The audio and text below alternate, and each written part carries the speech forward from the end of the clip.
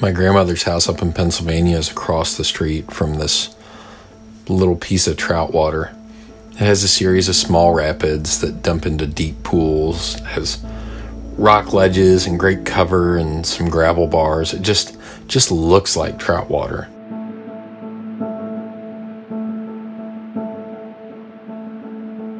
You can fish it from the bank some, but wading in is really the best way to hit that water.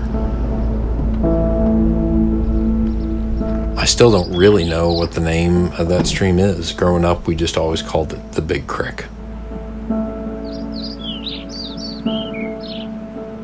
I really got into fly fishing at the beginning of middle school, and I remember thinking how cool it was when I was first allowed, on my own, to go across the highway and down the dirt road to the Big Creek. I'd get down there not long before sunup, fish until lunch, come eat something in Nana's kitchen, and then go back down and fish again till dark every day.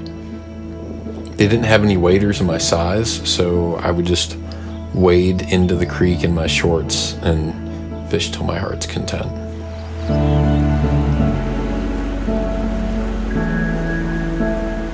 I guess looking back, my first real step into manhood was fishing knee-deep in the Big Creek. I still really enjoy wet wading. I think unless it's really cold, I prefer to not use waders and just be in the water. I love the feel of the stream wrapping around my legs and the weight of the water pushing against me. I'm more sensitive to the water temperature. I can tell if there's maybe a cold spot where a spring is bubbling in. I just feel like I'm more of a part of what I'm fishing in. Less of an observer and more of a participant. And it doesn't really matter whether or not I catch anything. I mean, I'm out there to fish, but I'm also out there to have a quiet place to think.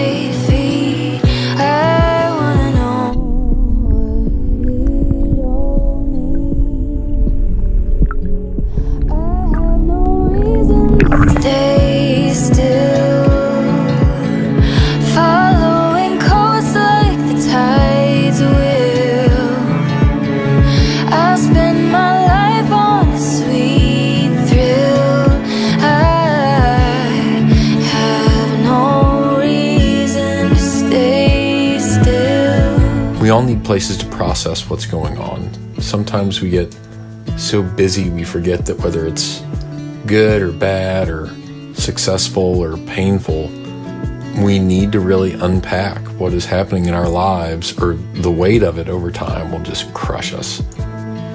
Those places look different for each of us. For me, one of those places is knee-deep in cold water fly fishing. If you don't have a place like that yet to unpack whatever's going on, find one.